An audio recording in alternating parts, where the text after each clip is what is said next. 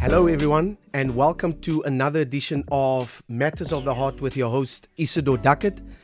Man, before I start just going into the next program, I would like to just take a minute to express my gratitude to every person that have downloaded the app and also liked and shared the YouTube videos. It means a lot. All the positive comments, and especially the negative ones. I sometimes think we don't want to hear the negative ones. For me, I don't want to say I'd like the negative ones more, but the negative ones for me helps me. I always call the negative comments the blind spots in your life. You know, sometimes people say good things about you because they don't want to hurt you. But when people highlight things that you're not doing right, those are the people that you must actually thank. For those that must still go for their license, they will understand this concept that when you go for your driver's license, they make an important effort to tell you that you need to say it. Mirror, mirror, blind spot. And the blind spots in your life is the people that help you. You will always find when people get the opportunity to thank someone at a 21st, at a wedding, or at any big occasion, they will always thank the people that have disciplined them. They will always thank the people that have highlighted the things that they've done wrong. So just a word of thanks to everyone that have made the effort, that gave the feedback, and I trust that you guys will continue to support. Well, this week, I must be honest with you, I am oozing with excitement, and I'm not going to just let you guys in who my next guest is. I'm going to ask maybe to just stick with me for 30 seconds as I do an introduction, because I feel it's important that we make a fuss about people that does well in life, but also where they come from, where they're currently at, and how they have trusted the process. So stay with me as I take you through just the introduction that I have gathered about my guest. He's from a community riddled with gangsterism and crime, and has risen above every circumstance that came his way.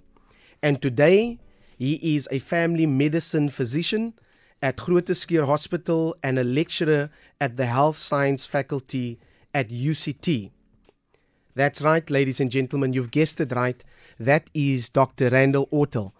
And it is such a privilege and such an honor to have him amidst his busy schedule. Don't worry, I didn't bribe him. I didn't offer him any money. There is no appearance fee as yet. We didn't discuss it. But it's so good to have you. Welcome, Dr. Randall, to Matters of the Heart. Yeah, no, thanks, Isadore, and thanks for having me, man. Now, before we're going to go into the conversation and just what we're going to talk about, let me tell you, and I've shared with the team in the studio, that if you normally make an appointment with a doctor, do you know that it takes you sometimes days to just get a slot? And, nowadays social media gives you the opportunity to get in contact with people quicker. And I've made contact with Dr. Randall via TikTok. Yes, via TikTok. And we'll talk about the TikTok app and what's currently happening. But within minutes, when I told him what I'm busy with and just my heart for our community, he responded, and I found favor. And so, Dr. Randall, today, thank you once again for making the effort. I know it wasn't easy. There's a lot of things that you're busy with, but I appreciate it. I want to say that from the offset. And the purpose for this program is to highlight in our community and change the narrative what we used to see as cool. And what we used to see as cool in our community is young people walking around with a T-shirt that says, "I hustle hard for what I have." But in the meantime, his mom is still paying the sports scene account. Or in our community, you've arrived if you wear a Fabiani T-shirt. And those are the things that I want to change, because what needs to be cool is someone that comes out of a home where it wasn't always favorable. but he pressed on. He came from a home where there wasn't a father around, or the conditions wasn't favorable. But you know what? He said to himself, or she said to himself, that this is not going to be my story, and I'm going to change the narrative around my upbringing. And so we've had the deputy mayor here last week that comes from Mitchell's Plain. We had one of our young men that came through the recovery home. And what a perfect story, because stories change lives. And from our community, you would find that mense hou van stories. Maar baie keer is dit verkeerde stories, is miskien skinne stories. And I feel that, yes, there's more than 7 billion people. If we can reach 1 million with your story, where people say, you know what, if he could do it, then I want to do it, then we've made a difference and an impact in people's lives. And so let's start off by telling your story from where you grew up, and just a little bit about your background for those listeners that haven't watched the TikTok videos or don't know your story. Okay, I think Isadore, I'll start off on a Cape Flats manner. Yes, sir. Hulle noem dit mos fitna, né? As jy mense skinne, you know, as hulle praat met mekaar. So maybe that gives the audience my authenticity. So ek weet waarvan ek praat. Absolutely. So yeah, look, I mean, I'm Dr. Randall Hotel. I born and bred in Manenberg. I mean, I grew up there. I still say I grew up in the cement roads of Manenberg. Yes. So our roads are not tarred. Yes. They are still not tarred. I think the cement is of good quality. Absolutely. It's starting to waver now, but I mean, there's no potholes. It's just like, you know, which is a good thing. Yeah, there's no potholes. So I think, I mean, those roads, whoever designed them and whoever idea it was, I mean, it's solid, right? But we call it the cement roads. There are cracks and so forth and lines, and whichever way they've put it in. Yeah. And we've used those lines to our benefit, whether it was for marbles, whether it was for playing handball, whether it was for playing cricket, whether it was for playing tennis, soccer, whatever. We made it work in the streets for us. So that's where I grew up. I spent most of my time there. I went to Primrose Park Primary in Manenberg. Wow. And then from Primrose Park Primary, I went to Rhodes High School in Mowbray. And then from there, I went to Stellenbosch University, studied, you know, I then did my, I studied medicine. I did the 7-year program. You had to do your first year over 2 years type of thing, you know. But I wasn't worried. I mean, I was happy that I got in. Yes. And university was just so much fun, you know. Absolutely. Obviously towards the latter part, so you remember all the good things. All the good things, absolutely, absolutely. Let's stick to the good things. You forget the struggles you had in the beginning. Yes. You know, you speak about them, but I mean, you've made it through. It's part of the journey. It's part of the journey. So then, you know, I did my internship and community service at GF Joost Hospital, which is in Manenberg. Yes. So it's customary when you study in the Western Cape that you get posted to another hospital somewhere else in the province to do your community service in the country. First internship, yeah. Internship is 2 years, and then community service is 1 year. Yeah. So it's customary that you get moved to another province. But you know, I just looked at this whole thing and I'm like, I live right across GF Joost Hospital. They meet all the requirements for HPCSA for internship. And it's in your community. I mean, I wrote a letter. I mean, that time, you know, when I qualified, it wasn't this online system that the doctors have to use nowadays to choose the allocations. Yeah. I just wrote a note, and I mean, within a day or two, I got a response to say, no, it's fine, you can go to Joost. Because I said it's across my house. I mean, I can literally stand here and look at it. Absolutely. And I mean, I wanted to work in my community for the mere reason. You know, I'm an ethical person and I like to be above board. Yeah. And, you know, I wanted my community to judge me because I ken you.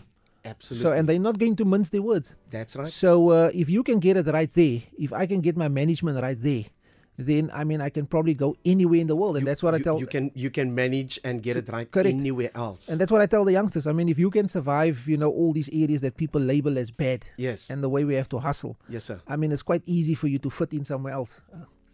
So yeah, I mean, that was it basically. And then, you know, when USTA closed down, I went back to the university to specialize, and, you know, I specialized in quite a few things postgraduate. I was going to get there. Doc, I don't want to jump in there. I know you sort of just moved a little fast there for me and getting to where you are. But one of the questions that I've got, because again, you were part of a community and you grew up in a place where, you know, it was so easy to go the other way. Correct. I mean, you look at it and, like I said, That is the narrative that we need to change. What we think looks cool. I can't understand how it can be cool to become what we now want to be, a gangster, but you can only move from this corner to that corner.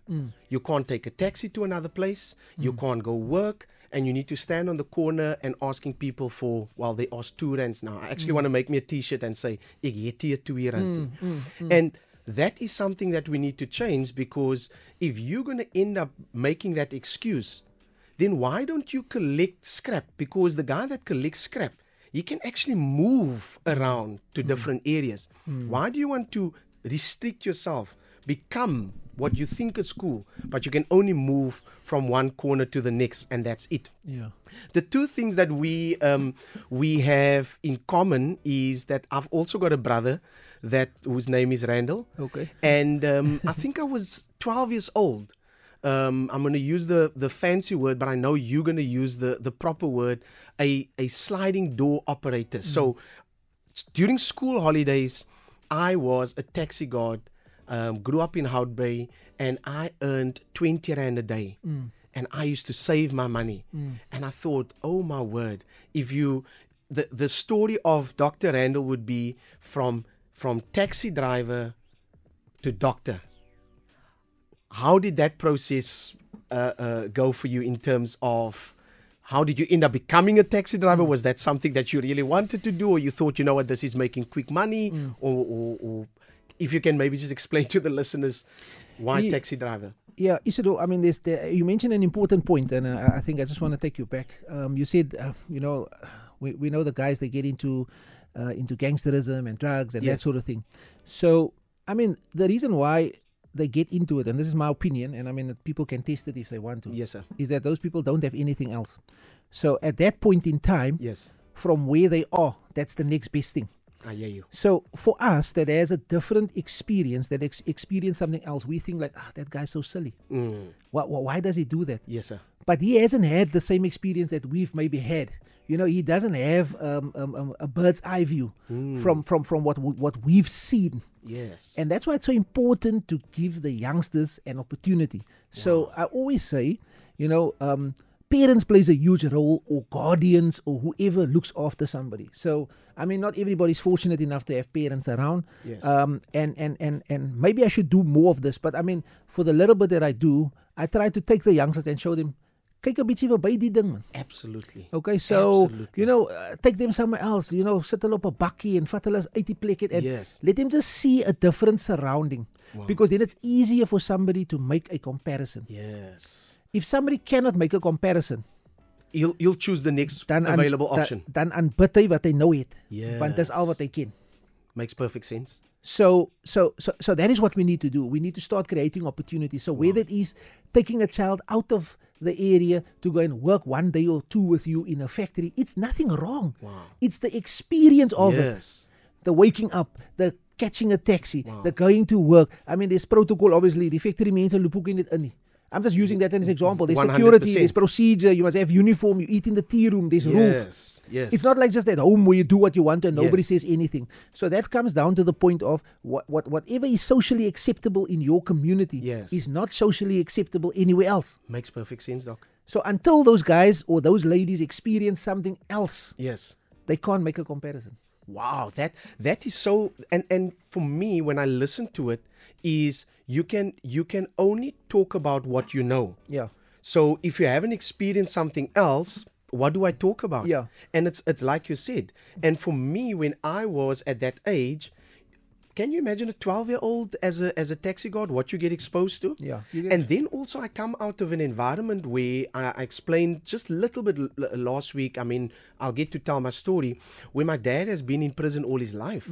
I mean, he's got tattoos from his head to his toes, tears in the eyes, that whole bow tie and stars on the ears. And one of the things that I said to myself, two things I said about my dad, because when he came out of prison, he ended up working on sea. I mean, that's the thing in Hout Bay. I said to myself, there's two things that I never want to do. I never want to work on sea, and I never want to have a tattoo on me. Listen, the urge lately with all the tattoos, and my one son Malachi, he's actually at the bail tournament this weekend, fantastic footballer, but this whole tattoo craze with the youngsters and, the football going around, that sort of getting to me, the tattoos. But because I looked at life differently, I said to myself, that's not what I want. Why did you end up becoming a taxi driver? Yes. Yeah. No, I think I just wanted to. I was going to get to that point. No, now. 100%. So look. Essentially, I mean, I got in with a merit bursary and that type of thing, to pay the university fees. Yeah. But it just wasn't enough because the university fees goes up every year. Absolutely. You don't always get full bursaries. I mean, you have to get 1 or 2 year, etc. Yeah. So essentially, I mean, my bursaries didn't cover my whole tuition fee. Wow. And then, of course, there's traveling and you have to sustain yourself as a young person and a young man. And now you already come from a marginalized community where you don't have much. You get to university and then there's people that have a lot. Yes. So, you're always weighing yourself up, whether you like it or not. There's always that comparison. You always weigh yourself up. But, luckily, or I can probably say thank God, I mean, I was never, sucked too much into those things because all I knew was I'm in the program. Yes. Was all too easy. Yes, sir. Both of us have the same skeleton. Absolutely. Whether you're rich or poor, you've got the same amount of bones. Yes. So, that's the way I sort of, motivated myself or gone through it because, I mean, all I would say is like these rich people, they were never in Manenberg. Wow. I've got that experience, but I can also be rich one day. So but we can't compete. Wow. So yeah, essentially I saw that, look, the tuition fees was not going to make it. I looked around for some vacation jobs. Yes. That time what was customary is that you would do like the chain stores, like the ShopRites, the Pick and Pays, the Checkers, the Elites, the wholesalers. You obviously go and ask if you can be a packer or help or this or the other. Hard craft. And I mean, it's like it was like 10 rand an hour. Now for me doing med school, I needed more time to sit down and study because it's actually the volume of work and not really the difficulty in the work. The work is not difficult. Yeah. It's the volume that you have to cover the amount in the time. So I needed a job that was almost say a quick fix. Yeah. But something that I could, where I would, if I put in more, I would get out more. Yes, sir. So I thought of what would that be, and I didn't want to do something where I was dependent on people with selling things because they say, kom nie op tyd in nie. Oh, and you can't manage, you can't budget, you can't this and that and the other. So I thought, let me do something where there's a service that people need, and they have to pay for that service at that point in time. Immediately. Come on. So I mean, of course, that's how I looked at the taxi. The taxis are all over in Manenberg, and I thought, let me do this. Yes. So I researched what's the requirements. You need a PDP and all that stuff. I obviously did it because I was 21. Wow. So you need to be 21 years of age to get a PDP. Wow, interesting. Yeah, you can't just get a PDP straight up when you're 18. Okay, there's a bit of knowledge again. Yeah, so 21, you need a PDP, you need a doctor's examination to make sure you're medically fit, and there you go. So obtain the PDP with your license, etc. Then I needed to ask for a job. I mean, I was asking around. People were like, dude, what do you know about driving a taxi? Allah gaat vir jou op. This is going to happen to you. This is going to happen to you. Okay, I looked at these guys. I mean, I didn't backchat or anything. Yeah. This is what the owners are saying. So you in need. It's for Lee. So and I kept on searching until I found, I looked at people that does the school trips. Yes. So obviously on a Friday afternoon, after 12, there's no school. And in holiday times, there's also no school. So that's the time I could jump onto the taxi. And that's essentially how I jumped into the taxi space. Wow. And I mean, ek het 'n kaartjie gehad wat saam met gewerk het. He was a seasoned sliding door operator. Yes. So all I did was I applied my knowledge to what he taught me. Yes. And you leave the rest to him. No, and I modified it. Wow. So the thing is this, I want people to think about this. You can do ordinary things. Yes. Right? But you must do it in an extraordinary way. I like that. Because that's the only way you're going to capitalize. I mean, I was probably the only taxi driver that drove on a timetable, second to a Golden Arrow bus, which means people knew that this guy, on a certain time, he's in town. On a certain time, he's in Manenberg. Other guys didn't do that. Will you be able to sell that concept to maybe Kata or Kudeta? Well, it depends. I mean, nowadays, there's social media. It's quite easy. I mean, there's WhatsApps and so forth. That time we had Mix It. So I mean, you would use it to the best of your ability. Wow. And I mean, that obviously taught me because I would work out at so many kilometers from Manenberg to town. If I take this route, it takes me so long. If I do this, it takes me there. Yes. Because I also needed to see the faster you drive, the more fuel you use. Absolutely. So there's certain areas where you cruise because that would allow you to sustain your tank for the whole day. So those are the intricacies that people didn't discuss with me. Yes. that I figured out while I was working. Doc, would you say that just listening to you, I hear sort of a bit of a strategist and somebody that plans things and before he goes into anything, this thing needs to make sense. Correct. and he needs to simplify the thing. That for me really stands out. I just want to go back to the point where you said when you were on med school, you looked at, we've got the same skeletons. We humans. We've got challenges, and this is the thing that I want us to look at is that when you look at people, and besides what I'm doing now, I'm also an undertaker on a Saturday. Okay. And well, I've got a funeral out in Worcester on Sunday. And what I realize is that no matter who you are, no matter where you stay, no matter what you drive, at the end of the day, we're all dust. So it's not about what you accumulate, because we know those things we can't take with us, but it's the legacy that you leave. Correct. And that for me is important, because when I heard what you said, you got the bursary out at Rhodes, and was that for your academics? Well, the initial was to do the high school.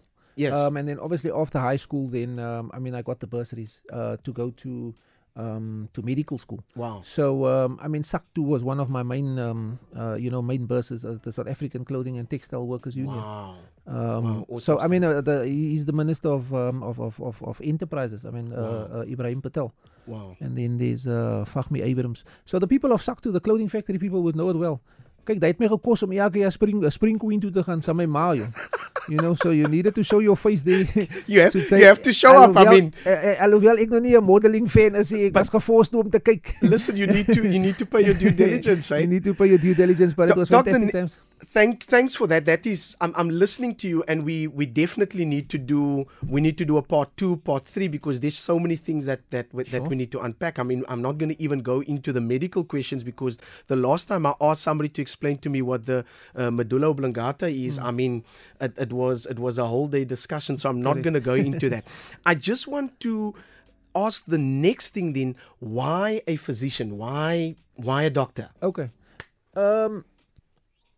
I loved school, and I didn't know what I wanted to do. My initial job that I wanted to do was to be a garbage collector. I think that's all over in the media. I heard that as well, yes. For the mere fact is, what I saw with my eyes looked fantastic.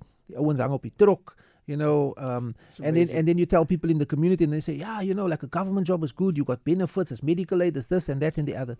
But again, when I look in retrospect, like those people that gave you that advice, that's okay. That's what they knew at the time. Absolutely. They didn't know anything different. Yes, sir. Now it comes to the point of looking out for one another. And that is why I always look out for the next person and try to pay it forward. People looked at my potential and said, Randall, you can do so much better. Wow. And that was my school teachers. Wow. That was the high school I went to. We did capability testing. We had a career guidance teacher that actually sat down with you and listened to your story and do all these things on the computer. Wow. And it kicks out, what your personality is, what your passions is, and so forth. And what will suit you and sort of Correct. And what came out is that I needed to go into a career where you sort of care for people, where I'm analytical, yes, where I'm a strategist, yes, sir, and where I advocate. Wow. So, of course, I thought of things like law and engineering and medicine and dentistry and those sort of things. So I applied for them all and I got in, and it was quite simple. I told my parents, and all my dad said, gaan wie's 'n dokter, mens is altyd siek. That was the end of it. With my naivety, how do you question that? It's your parents. Yes. At that time, I don't even know what questions I should have asked him at that point in time. Absolutely. But I think what impacted his decision was that one of his close friends was a doctor himself. Dr. Abu Maulana. He was a general practitioner in Manenberg. Fantastic. And he played cricket with us. So I was an amateur cricketer as well. Still playing, Doc? Well, no, I left at university because my dad said, "Kyk, jy's niks sporty, is net boeke vir jou." So that was also a decision at that point in time. I'm not like you just said now. Yes. You always thank the strict people in your life, at weddings and funerals and those sort of things. So I told my dad, look, at that time I was upset that I couldn't play. Yes. But if I look at it, it was probably the best thing ever, because the medical campus was on Tygerberg campus, the medical faculty, and then if you wanted to play first team cricket, you needed to go to Stellenbosch, which means I needed to take a train with my kit bag and all that stuff. So the logistics was a nightmare. And I don't think I would have coped because I didn't have my car. I used the bus and the train and all that stuff. So it wasn't gonna work for me. And obviously cricket is a whole day as well. Absolutely. You know, especially the higher you go and so forth.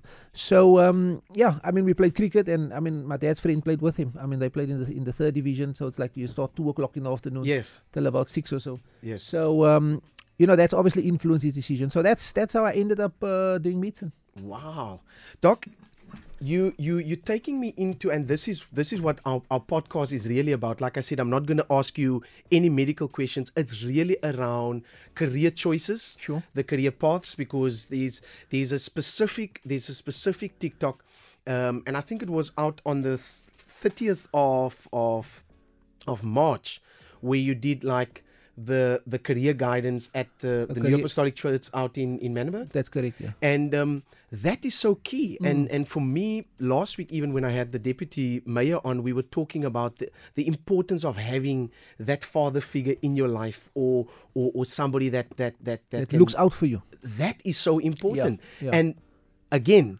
I can just hear what you're saying. At the time when your dad said to you, you can't play cricket, or yes, you must do that, you're like, why? But those are the things that you thank him for. Yeah. And so when I look at the career choices, what is it that's currently happening in terms of the programs that's offered, or I unfortunately couldn't get to because I really just wanted to sit in, because that's something that I feel personally is lacking where our young people is concerned. So Isadore, what I use what I do is quite simple. I mean, obviously with my name, and I mean people can take it whichever way they want to. Whether I'm conceited or not, it doesn't matter. My name is out there. Yes, and people reach out to me on every avenue. So there's various institutions that reached out to me. So I was obviously strategic, you know, by planning this career event. Or let me say, the idea was actually born by the leader of the church. So he always tells me, Reinhold, hy's altyd op die radio and on the TV and so on, and you come to church and then you go on, we're always in a rush, you know, doen iets vir ons. So I'm like, but this is already part of my plan. I just needed somebody to help me because I didn't have the administrative time and the logistical time to put the things together. He then appointed somebody to work with me and to set up things. So I could just voice note the person, they would get stuff in order and we would check and so forth. And the person obviously already said, just for that interaction with me, she gained a lot because I showed her how to do an electronic register, how to create a barcode. So if people come in, they just scan their phone, the thing comes on their phone and they fill in the register. So again, it was also proven to me on the night, people are scared of change. They didn't want to do the barcode. So they filled in the register manually. Now who struggled? The lady that needed to capture the thing because the handwritings were poor. But I left that to them. I said, I will leave this with you. Because this is the reason why I did a barcode, and this is the reason why I did an electronic form. So that we can capture the students' details. And the reason why I wanted to capture it was to send it on to the institutions. But let me give you the good story. So obviously we discussed it. Obviously we had the institutions and stuff out there, and the kids could actually tell me what they wanted to do. I actually gave them the platform to tell me what they wanted to do, and from what they said, I guided them in a specific direction. That leads to a follow-up on the 20th of May. But the good news story is that there's one student that did very, very, very well in matric. He went to all sorts of institutions, they accepted him, but there was no money. So the guy was at home for 2 years. Here, College of Cape Town comes along. I chat to the guy says, no, let's have a look at him. The gentleman from College of Cape Town sends me a message and says, this man we're taking him for a full 3-year course, and he's fully sponsored. And if you know any other kids that you can refer our way for the second semester and so forth, because these institutions, obviously they're governmental or they get subsidized and so forth. So they have to obviously produce certain amount of students from these areas. Now let me tell you this, there is opportunities, Isadore. If somebody tells me in Manenberg there's no opportunity, dan ek hy persoon self sien. But now that is what Doc, I'm listening to you now, and that's why I'm saying I'm enjoying this conversation, and that's why I say we need to have a part 2 or 3. The unfortunate thing is we've got a time allocation. I love this because the quick thing that people in our community, not everybody, but the quick thing that we can come up with is excuses. And the saying that I go with is excuses are disguised lies. Because if you really want to, I believe there's more people, if you want change, there's more people that want to help you. Correct. than people that don't want you to succeed. Correct. Do you want help? Do you want change? Do you want to get out of your comfort zone? Listen, I just want to read something that when I did my research, that a colleague of yours, a member of the Solidarity Doctors Network Advisory Board, Dr. Angelique Coetzee, said, Dr. Otel was doing a good job. We need to encourage and acknowledge positive people trying to make a difference. And we need more doctors like Dr. Otel to educate the people in the language they understand, she said, quote unquote. And I want to just end off with this. For me, is the impact that you make, not only on TikTok, not only on social media, but that career guidance workshops that you have. We're going to see the benefits and the fruit of that. We're going to have more doctors, we're going to have more engineers, and that for me is heartwarming. That's why Matters of the Heart is there, because we talk about things that's close to our heart.